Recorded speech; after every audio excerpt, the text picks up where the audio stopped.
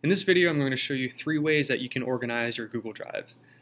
The first tip is that no matter what's shared with you, regardless of the type of resource, if you want to keep it and you want to organize it, you need to add it to your drive.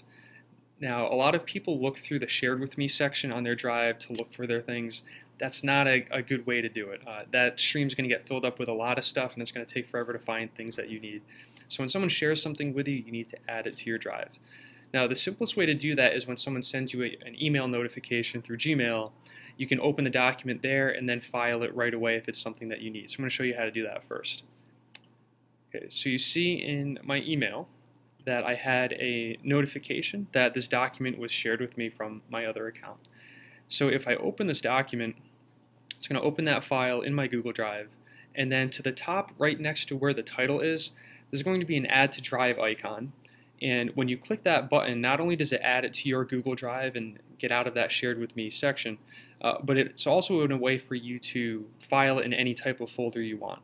So if I click on this Add to Drive button here, now I know that it's added to my drive, and I can organize it into any folder that I want. Now the other nice thing is, say I want to create a new folder for these new resources, then I can also click this button here on the bottom, create a new folder, and then add it to that as well. So that's one way that you can do it. Now, if you can't find that Gmail notification, or if you never got one for some reason and you still want to see what was recently shared with you, then you can go into that Shared With Me stream. Even though it's not the best way to find your stuff, you may need to go into there to find it. So for instance, here's a file that was shared with me earlier today from my other account. And when I select it, you're going to see on the top right here, there's an Add to Drive button. So again, as soon as you find that file that you want to keep, click this Add to Drive button and then organize it and put it wherever you'd like. So now it'll still show up in that Shared With Me stream, but you're not going to have to look there anymore. You just go to the folder that you added that to. Now there's another way you can add things to your drive if it's shared with you via a link or something that's in the preview pane. So this is an example of a PDF that I opened that was shared with me through a link. On the top of this preview area, you'll see the Add to Drive button is there as well. So if I want to save this PDF into my drive, I would click there, and the same process, I can organize it wherever I like in my drive. Now the second tip is you can actually add folders and resources to multiple folders at once without having to make a copy of it.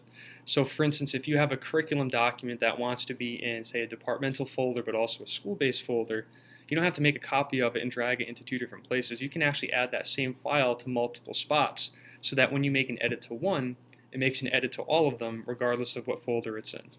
So to do that, you would click on the folder that you'd want to add to another place and then hit Shift-Z. So Shift-Z will bring up this menu, and you would navigate to where you want to add this to. And then once you choose a folder, you would click this Add button at the bottom here, and then it would add to those multiple places. Now one tip though is if you add it to those multiple places and then remove it from your drive, it's also going to remove it from all of those multiple places. So just be careful about where you want to file those things, but it is a great tool to add to multiple folders without having to go through the process of making a copy of all of them. Now the last tip is a simple one, but it does help people organize their things visually, and that's to add a color to a folder. So to do that, you just select a folder that you'd like to add a color to, right click on it, and then there will be a change color selection, and you can choose whatever color you'd like. Relatively simple thing, but it could help you organize your resources and color code it if you'd like for yourself, or if you're sharing out resources with your students. Thanks, and I hope that helps.